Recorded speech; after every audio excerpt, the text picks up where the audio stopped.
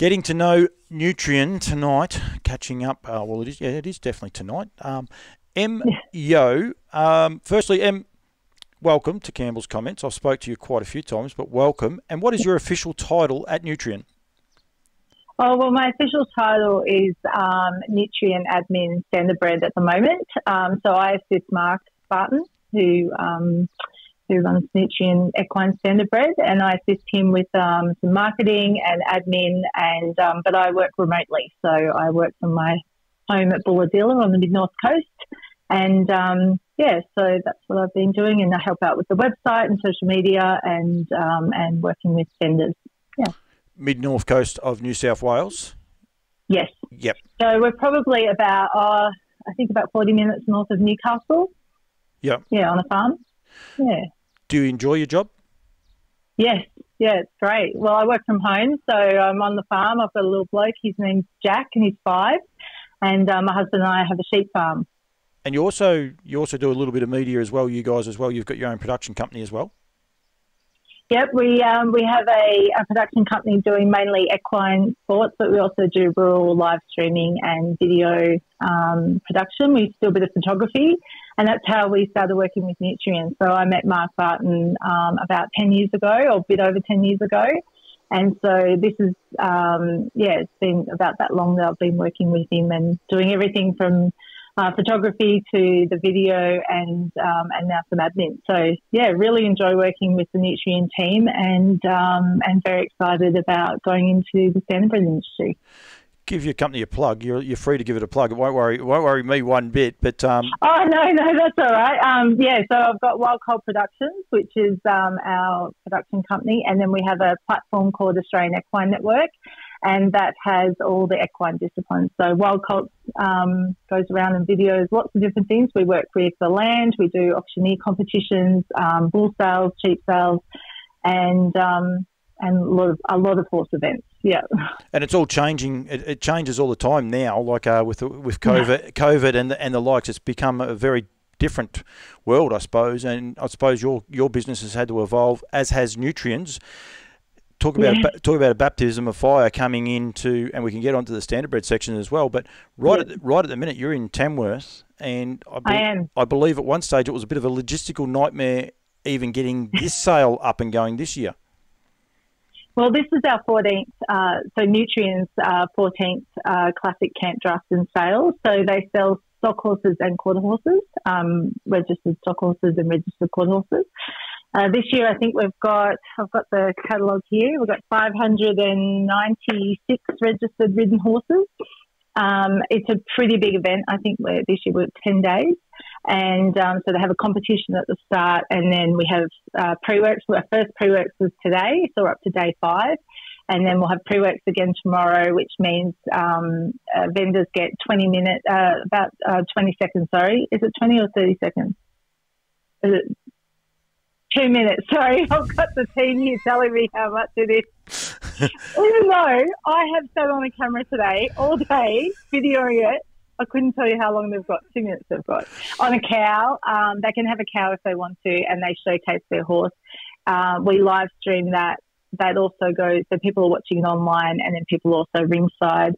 But yes, with COVID, it's been incredible. Like, border shut. Like, we have people from all over Australia come to this sale.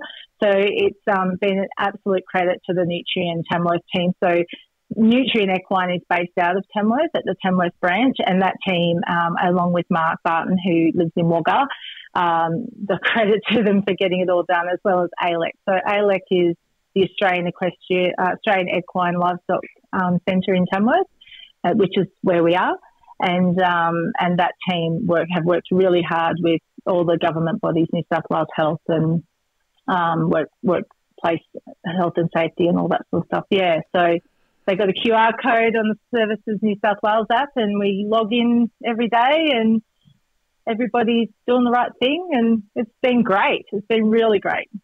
Okay, let's forget COVID then, because I want to understand how this sale works. You said you've been there for 5 days so far. Now people are working the horses. Is that what you're sort of saying, that the owners go out and ride them? Is the people that actually own them at the minute and putting them up for sale, they go out and actually ride them in front of people? in front of people. So we had a whole day of pre-work. So we did lot 1 to 317 today. And if they've got, some people have trainers, some people have, they might have a syndicate, so they have someone riding their horse, or they ride their own horses. So they come in and work their horse for 2 minutes, and the auctioneers talk about the horse, so they give them a spiel. And everybody sits there with their catalogues ringside, and there's a lot of traders here. So I'm not actually sure how many traders we've got here, but there's lots of shops have set up around the concourse. I'll send you a little video if you like of the walk around so you can see the complex. Yeah, it's pretty cool. And lots of people come for the shopping. And so there's lots to see, and everybody's just really enjoying catching up. So we've got people from the Northern Territory, Western Australia, Victoria. I'm not sure if there's any Tassie people here, but definitely heaps of Queenslanders, South Australia. Yeah, they've all been able to come, and it's just snagged that right time with the borders being open. It's been perfect. So when does the auction actually happen? When do you start actually physically selling the horses? I know technically that's what you're doing right at the minute, but when do you actually physically sell them? No, Thursday. So Thursday morning at 8 o'clock, we kick off the actual auction, and then we have 4 days of auction. So they'll go from about 8 o'clock till about 4 o'clock each day. And it's a pretty electric atmosphere. So this year we have online bidding with Auctions Plus, like what we did with the Ready to Run. A little bit different to the Ready to Run, though. It's not it's actually a live auction. So we have ringside, people will be phone bidding, and people will also be bidding online. So we'll have our live feed go out, which showcases the horses, and then the Auctions Plus will have a live audio feed, so that's more up to date than ours. We can get a 30-second, depends on your internet, but up to 30-second delay. Whereas the audio feed will be live as well. As so we're telling people to have the auction open and then the webcast open, so they can flip between the two and bid away. The reality of that, though, is too that people can watch you guys feed, but when the lot number that comes up for theirs, they know the delays there. People are made aware of it. That's the world we live in now. They lock onto Auctions Plus for the one that they want to bid on and go from there, but then go back to watching the others. And if they like one, they might tune in. They know they've got to pick up the slack there, that little bit delay.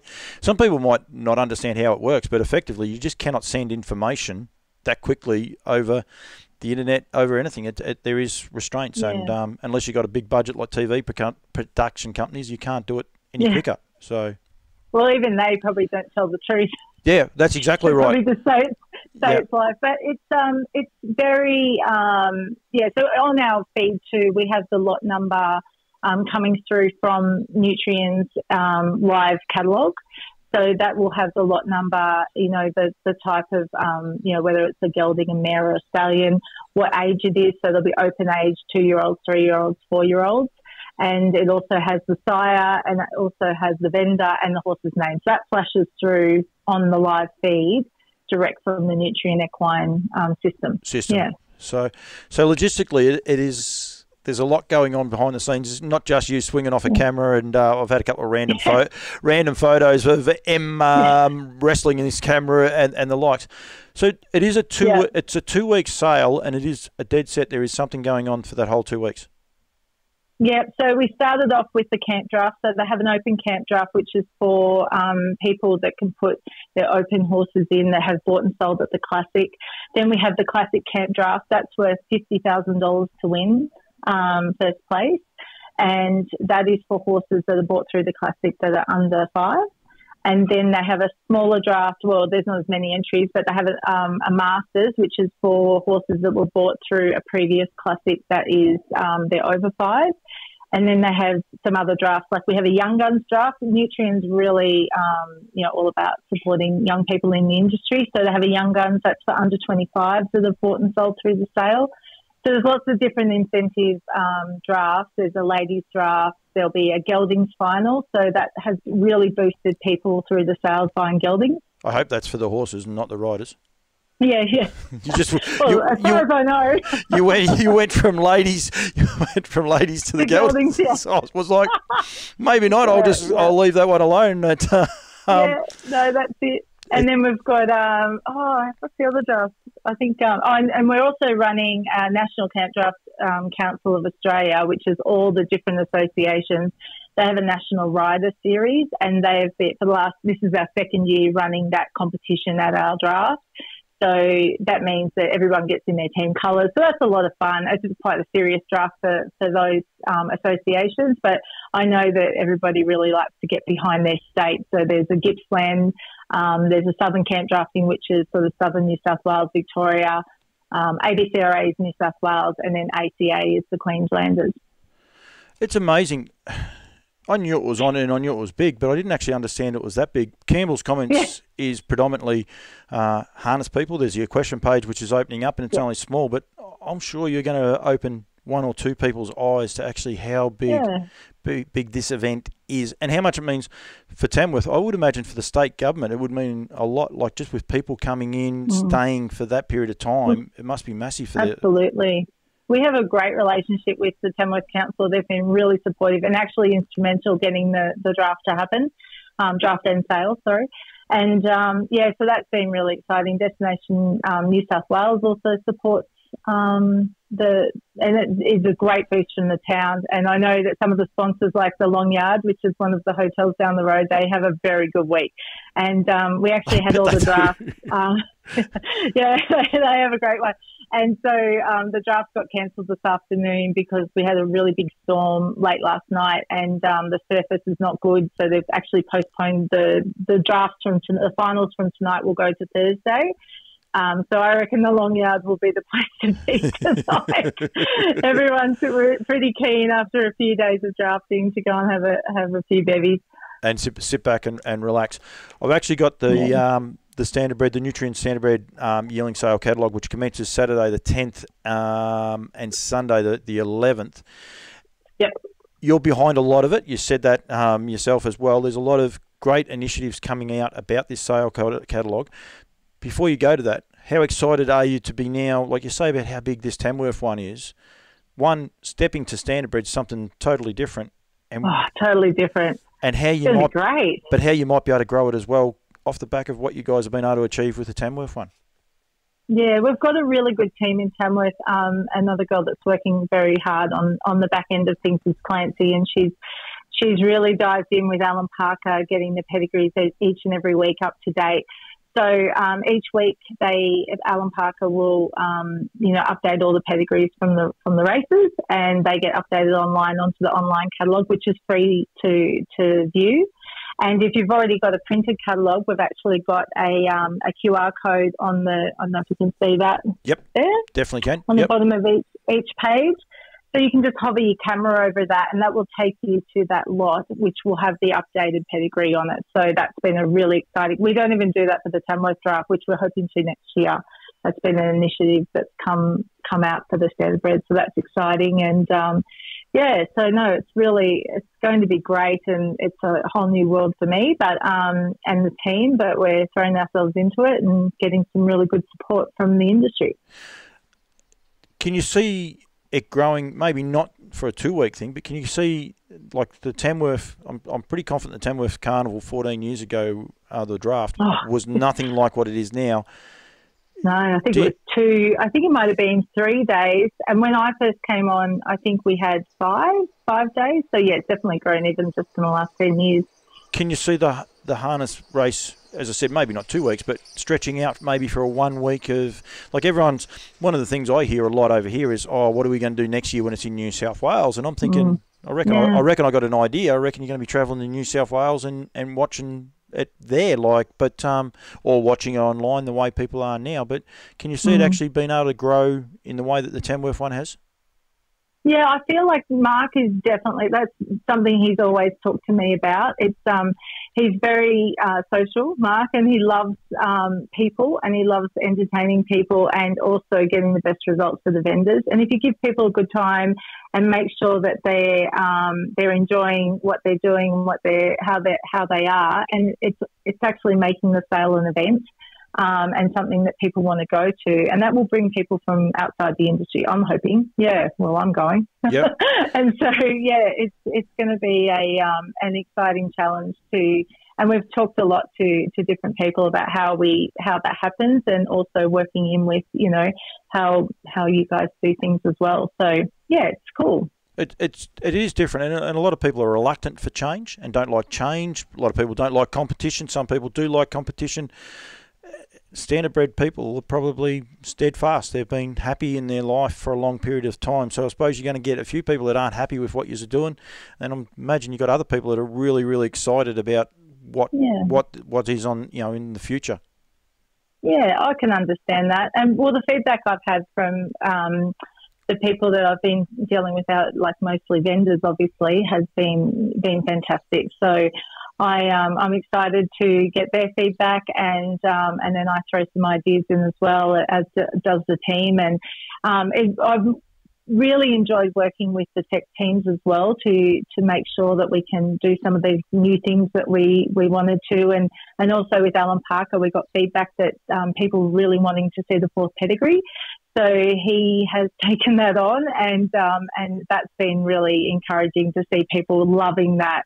And I think he does it from I think he said to me, from the US, Canada, he goes right to in depth with it. Yep, and that is key.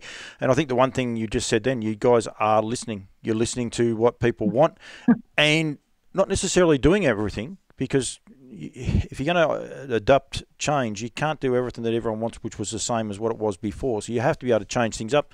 But if people wanted the fourth pedigree, they wanted it. I think, you know, they probably could have looked at it themselves, but a lot of people were saying, oh, you need 4 pedigrees up there, and you guys have adopted that. It's not in the catalogue. You can't get it in the printed catalogue, but it's there electronically online. It is. Well, Alan said to me that they do it in New Zealand, but I think we're the first Australians. So that's exciting. It's exciting to have those new initiatives come through and have the positivity, you know, come back from people to say that they're loving it. I'm really excited to get the videos and photos from people now that, like, I went to Brooklyn Lodge the other day, and they're getting their horses in soon, and it's exciting to get back on farm now that there's a bit of relaxation in the COVID rules with New South Wales. So hopefully we'll be able to do more of that and start getting them onto the online catalogue and showcasing these beautiful yearlings. It's funny, I say about people don't like change. A lot of the participants, they're keen about the April sale date, but it's just thrown them a little bit out. They've got this little bit of empty time, like they're all ready to bring them back. They're actually tonguing to bring them back in. I think it really works because... Oh, good. I noticed that Ian had a holiday and had his first Christmas off. Ian Johnson, I thought that was great. But I think they're waiting to bring them back in. They're excited to bring them back in. Instead of over that Christmas chore, they're like, how are we going to do Christmas with the kids and the grandkids and be able to do that juggle next year? A bit more forward planning, and they'll be able to get around it a lot better. So I think there's some great, exciting parts. There's a few other things that hopefully we'll be able to get up with the catalogue. We're not going to allude to them just yet, but it's not just done and dusted. That's the one thing about it as well, isn't it? Nutrien are still trying to grow. The things you're trying to grow are very, very different, and they're revolutionary as far as how a sale catalogue might work. Yeah, I mean, Mark and I always push the envelope with people. You know, we're always coming up with, you know, wouldn't this be good to have? And we got the Google Maps on there so people could see where horses are. Yep. You know, the addition of phone numbers that link through, they can definitely, you know, phone them by clicking their phone number. Different things that we would like to happen. And sometimes the tech team comes back and says that's one step too far right at this moment, but we'll get there. And so that's really been exciting, and it will only get better.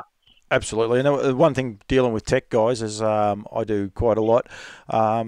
They say you can do something, but when they can't do it, they do get grumpy, but they come back to it eventually.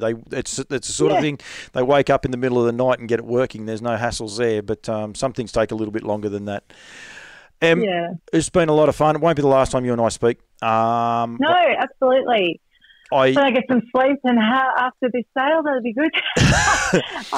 I've enjoyed it. I hope people have enjoyed the insight into what Tamworth Sale is actually about and how big it actually is, because I think that'll blow a lot of people's minds, that's for sure.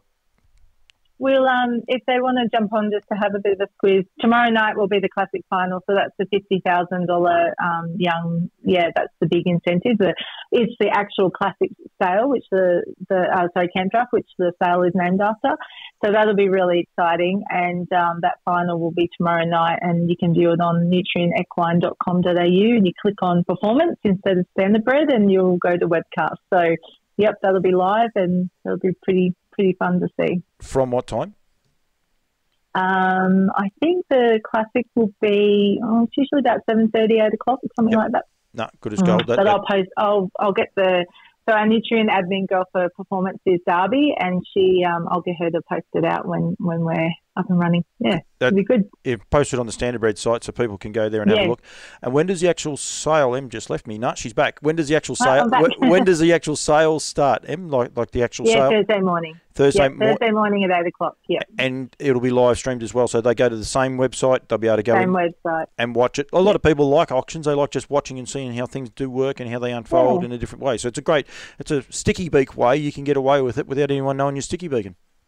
Well, with our live stream too, we have a full rewatch up of everything. So if they go there now, there's something for people to watch. And I'm sure that our website's going to be a hit this afternoon now that they all can't go down the paddock and have a beer and watch the drafting. They'll probably be at the bar with their phones out watching the live stream, which I've seen before. Watching the rewatch, watching themselves go round and round again. Em Yeo, thank you very, very much. Thank you. I've really enjoyed it, and get to see a face. I'm going to get a few others. We're going to catch up with Ian Carmichael and a few others so people can see who they are dealing with. I think it's key to know their passion and also know the way they are. Em, thank you so much. It's been a pleasure, and have fun on that camera. You've only got, another week of camera work to go. So you have some fun. Thank you so much.